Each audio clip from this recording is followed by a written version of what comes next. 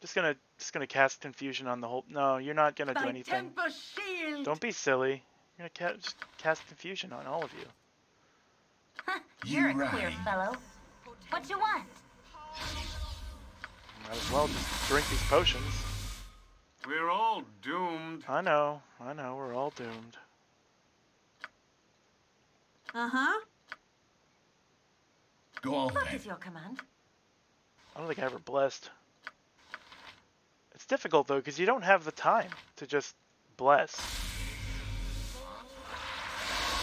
Spit it out.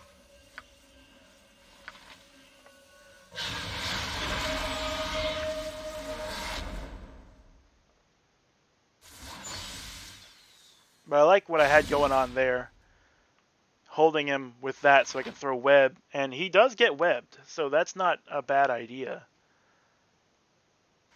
I don't need to drink the potion of invisibility right now. Right, what's I this may not then? have to drink it at all. Let's move over there. Let's Life, move over here. Whatever. Let's lightning. Paralyzation. I wonder how effective that wand of paralyzation would be.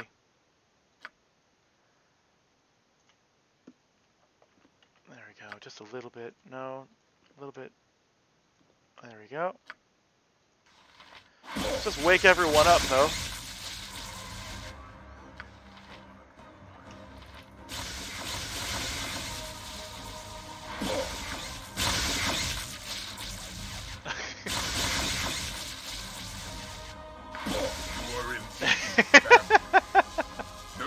I just love that this is how I pull the target now. I really feel like this game... Whoops. No. We need you to continue doing that just for this once. Hello? Branwyn, I need you to bless, which I should have done before I did all this. Yep. I need you doing what you were doing with those, yes. And you with these. Or at least the biting. Let's use the biting. Add those together. And... it don't matter. Well, yeah, we'll just use these. Okay, so... bless. You stand there for a second. What is it You this time? cast that web spell you can cast so well. Over there.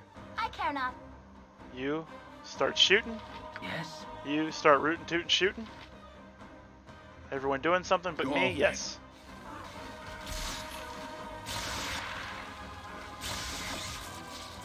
Our quest Is is vain. What does this do? Stun target. Save versus wand at -4 penalty negates. Let's go for it. If we can stun him there, we can keep shooting arrows at him. Didn't happen. Spit it out. We're all doomed. Well, if he's going to stand right there, Whatever. then let's see if I can't Agonizer Scorcher him. You rang? And blindness would be nice if we can get that on him. By Temper Shield! Let's hold person if maybe possible. Life Actually, no. Let's is continue so using the wand of full paralyzation. He's stunned, but he's saved versus blindness. Uh-huh. Melf's acid arrow.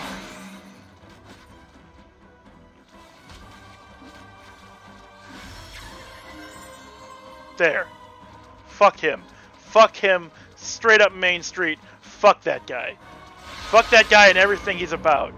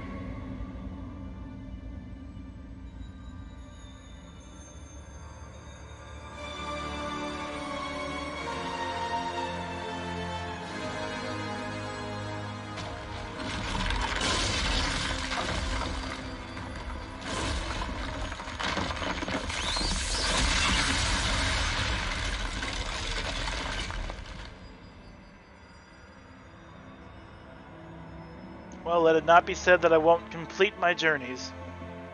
And I won't rage quit. Very much a they're locked in here with me kind of guy. I haven't seen this end screen in like 20 years.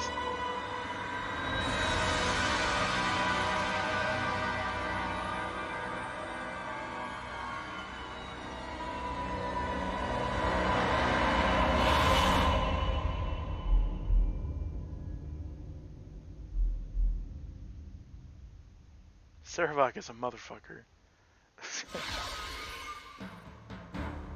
Saravak is a bastard. Saravak is a blue-butted bastard and I hate him. So that's Baldur's Gate 1. Second edition D&D rules. Weirdly unbalanced, but very nostalgic. But we did it. We got through it. Thank you, Andror, for the 10 bits. Thank you very much. Oh, it was fun though. I had a great time. AI programming, Mark, Sailor Moon is my bitch, Dara. Some people have some fun names here. Lead GUI programmer, David, I'll be done with BG and working on MDK2 next week, honest. That really dates this game, doesn't it? But yeah, it was a lot of fun. It does show that with some resourceful tactics and strategy, you can beat the game with any character and any party makeup. Because my fighter was not a tank. He had no shield. He was just armored and using a big two-handed sword. However, he was not enough to kill Saravak on his own, obviously. Hell yeah, nice use of the chainsaw, Cyborg. That's my Doom chainsaw. And, but yeah, I enjoyed the shit out of this. I'm glad we did it. I'm glad we did this over playing Baldur's Gate 3 for now, because BG3 is just not ready. Very much half-baked. Everyone knows it. It's cool looking, and I can't wait to play it. And I hope that it won't be as uneven as this one. Because like I said, I mean, there was not a whole lot of fights that I couldn't prepare well for and counter, like that last fight. Because the traps, at least, are unnecessary. They should have removed at least all the traps. Keep all the strong party members, sure. But I can't lay traps like that, so how is that a balanced fight? It just isn't. And then, like, 19 damage resist out of 20 from lightning bolts. Okay, Saravak, what are you wearing, buddy? You got them rubber boots on. Boots of grounding or something. As far as I know, they have not made a D&D game with the 4th edition rules. 4th edition was swept under the rug pretty quickly, from what I understand. But let me check. We are right here. I have my laptop, CRPG, 4th edition games. Why haven't we seen a D&D 4th edition CRPG? This was written on Reddit in 7 years ago. Because of Atari. Atari was the company that held exclusive license rights to D&D games. In the latter portion of D&D 3.5's lifespan, Atari changed their business model. They dropped out of AAA games entirely and moved into social, MMO, and downloadable titles. This continued into 4E with Dungeons & Dragons Online, Daggerdale, and the announcement of Neverwinter, the only notable games during this time period. 2 MMOs and 1 download title. There was a notable legal battle between Hasbro and Atari to get the license back in Hasbro's hands. I do not honestly know what inspired it, but I like to think it was because of Atari's poor use of or lack thereof. Hasbro has the license back now. I don't know Hasbro's intended strategy, but with 5e in the works, they may be waiting for something to promote that. Or they could have already signed up a publisher to release a few titles, and it just hasn't gotten far enough along to be announced. Well, we are in the future, and we know what ends up there. We have Solasta, which is a 5e D&D game. We have BG3, which is 5e D&D game. And honestly, Neverwinter is not bad. I'm actually thinking about playing that MMO because I played it before and I enjoyed my time in it. I didn't get far, but the idea of user-created custom dungeons is really cool in an MMO. And I got a friend who on Twitter was talking to me about it. And he says he's having a good time with it. So I'm thinking I might work that into the stream at some point. As far as Solasta goes, I haven't played up to the point of any new combat besides the intro. It does look inspirational, but it's also another early access game. So if you haven't, looked at it yet, keep that in mind. Early access is abound, but it's got great potential as a single-player RPG. One of my favorite things is the character personalities. You still experience cutscenes, but the character personalities shine through the cutscenes in unique ways. Yeah, it does look raw.